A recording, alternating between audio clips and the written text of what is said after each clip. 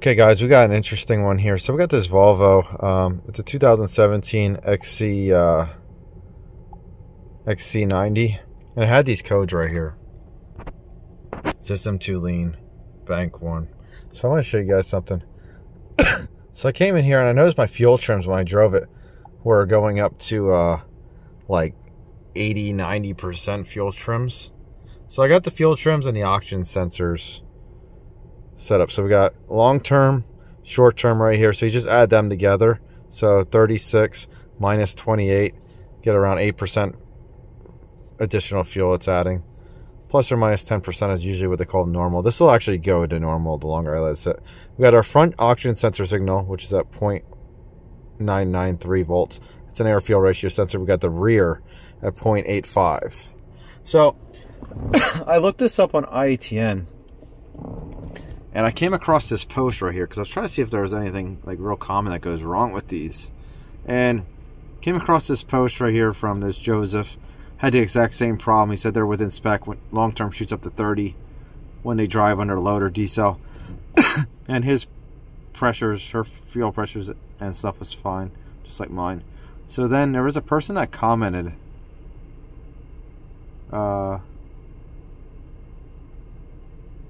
was it on this one? Let's see. Try to see where this was. Let's see. Let's go back. Okay. So somebody had commented in here.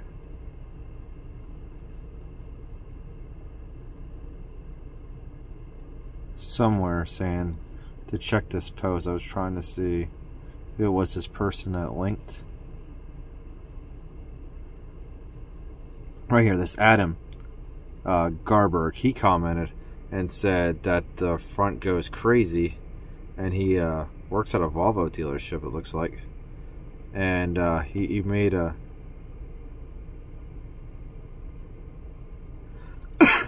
oh, and he also says here to pull off the hose that goes to the corner of the oil trap, because I think this has a PCV issue too, because there's a lot of crankcase vacuum. I'll show you guys that.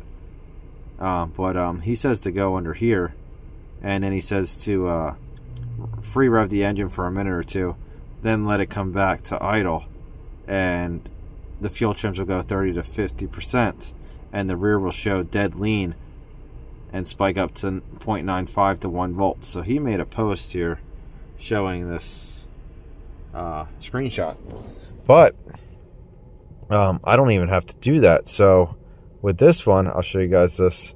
So we'll graph our volts. Well, actually, we only have to graph this one because this one doesn't really change too much. Let's see. Let's put this back. So if I just snap the throttle real quick, right there, you saw the RPM go up. See, our rear goes dead lean, and then see our voltage for our front doesn't really change too much. Look at that. Now we're at 70 plus 36. So that's what, 95% fuel. And then look how long this takes to recover.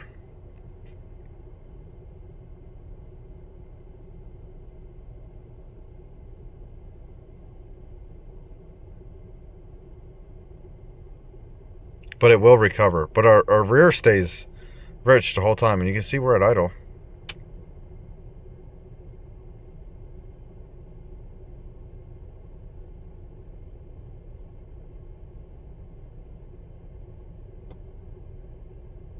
See, now it's coming back down.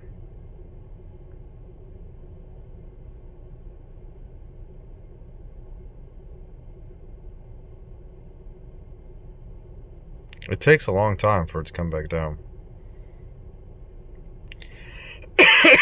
That's why I think we got a bad front air fuel ratio sensor.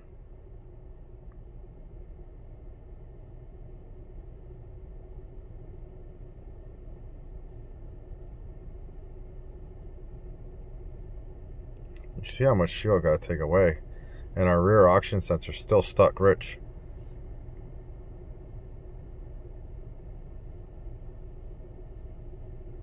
See, now it's starting to come down.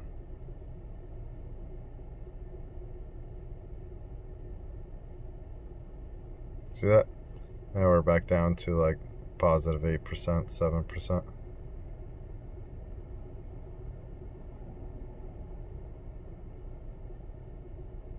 See that, and our front didn't change that much. And it'll come back down. It'll eventually end up going down to like 0.5, 0.6.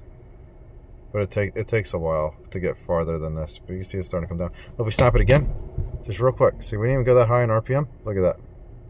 Boom. Now look at all that fuel. So, we popped the hood on this. I'm gonna smoke this intake real quick.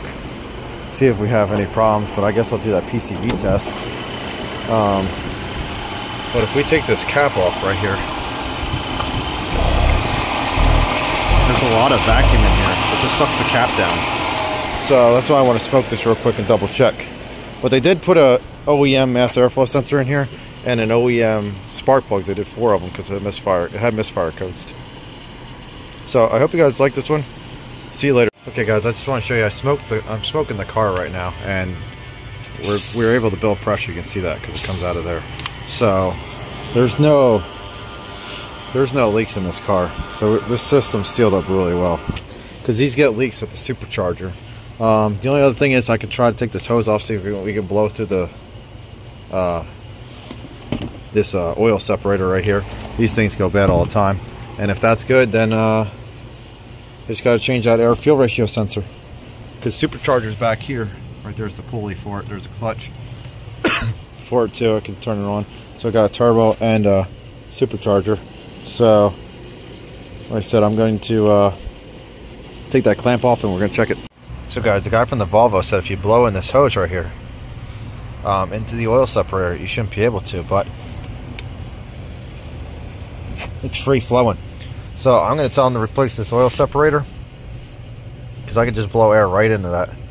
So this is bad, and we got a bad air fuel ratio sensor.